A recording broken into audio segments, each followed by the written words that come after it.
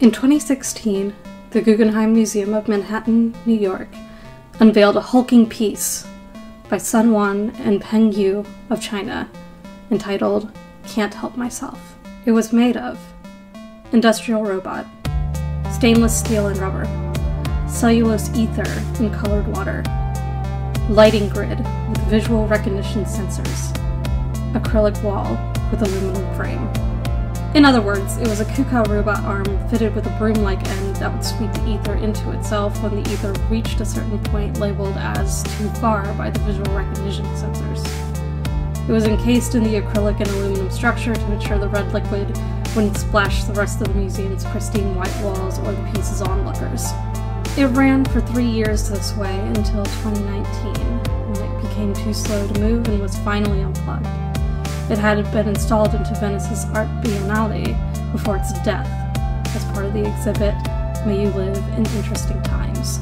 From the Guggenheim Museum's publication Tales of Our Time, the author's intent were as follows: to consider an increasingly mechanized and automated global reality through the development of technologies and networks.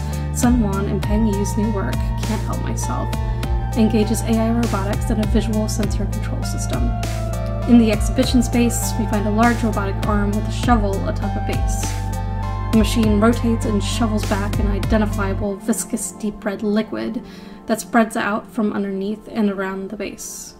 Over time, the repetitive shoveling leaves marks and residue that resemble bloodstains, evoking the idea of surveillance and warfare surrounding border control and land disputes. Akin to real life, the borders that emerge and disappear. Beyond the blood and lives sacrificed in border conflicts and wars, these security mechanisms affect the everyday, from surveillance cameras in urban areas to smartphones that allow us to document and share moments of our lives while monitoring and controlling our behavior. These multiple layers of surveillance point to the relationship between humans and machines. As we create machines and design programs to control them, we inadvertently become the subjects of their monitoring. It's a compelling mission for this piece to convey, an idea that no doubt resonates deeply with Americans post 9/11, as well as plenty of other countries that struggle with border control and warfare. However, when the pandemic hit in 2020 and we were all forced to stay indoors and learn different things, this strange and disturbing piece of artwork found a new home on social media. Tumblr, Instagram, and TikTok posts all found themselves working to interpret this odd machine, some with ridicule and some with empathy.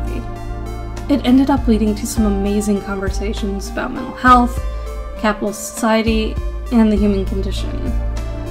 While not the author's original intent, it's enabled people to see contemporary and political art in a new light. Another piece by the same authors, called Deer, features a silicone chair with a rubber hose run through the seat, whipping violently from the air being run through it. There are once again acrylic walls to contain the worst of the violence, but the hose can reach upwards, striking the museum walls above the acrylic ones. The acrylic is littered with scratches. I won't add my own interpretation to this work, as I simply wanted to bring attention to the pieces and artists, but I'd be curious to hear yours. Leave a comment as to how you view Can't Help Myself. Did you see the author's original intent before I told you what it was? How about Deer?